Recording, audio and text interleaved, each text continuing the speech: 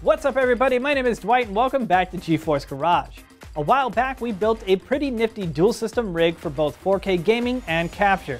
Today Lee Harrington of PcjunkieMods brought in his recently built 2-in-1 PC to show off, but this one is in probably the craziest open air chassis that we've seen in a while.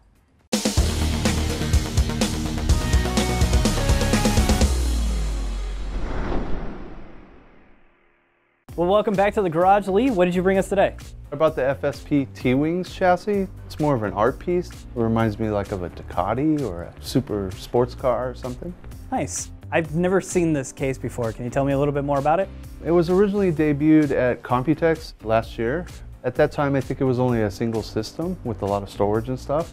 This time, we went for the dual system, so you could basically put two gaming PCs in it or a capture PC and a gaming PC all in one. Is it an easy case to put water cooling in? I would say yes. It is probably pretty straightforward to put water cooling in, but the way I did it, no. All the water cooling is all Bitspower, and Bitspower has a reservoir with a flow meter built in as well. The flow meter is separated from the reservoir. What I did is I took the same reservoir for both sides, and I ran the flow meter from one side to the other side and vice versa. So you see liquid from both PCs on each side. Yeah, so it complicated things because of the fact that I have all these red tubes and then all of a sudden there's a blue tube that pops up. So what was your experience in building this? So it's been a while since I've had the enjoyment to build in a case like this.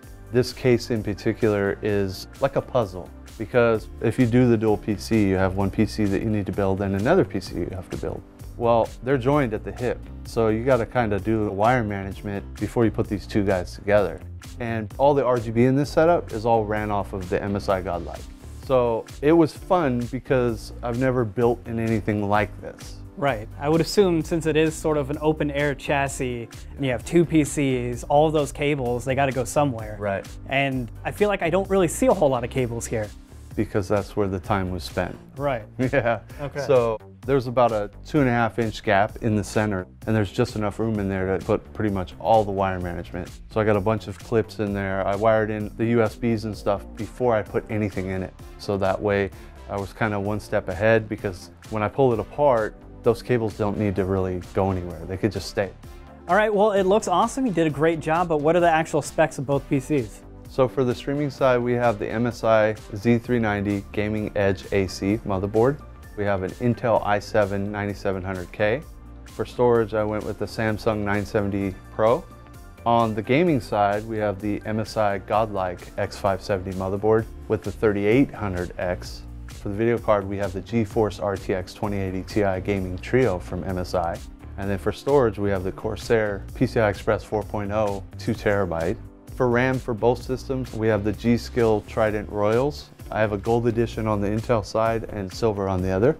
For the power supplies, we have the streaming power supply under the gaming side. It's the FSP Dagger Pro 650. And then the gaming power supply is under the streaming PC, but then it's also tied into the streaming loop because I didn't want to add more heat to the gaming side. The fans are the Lian Bora digital RGBs. Then of course, all the cables are done by Mainframe Customs. Well, thanks Lee for coming on by. Thanks for having me. Looking forward to your next project. That case was insane. I seriously want one of those for my own setup. If you guys enjoyed this video, hit that subscribe button down below and we'll see you for the next one.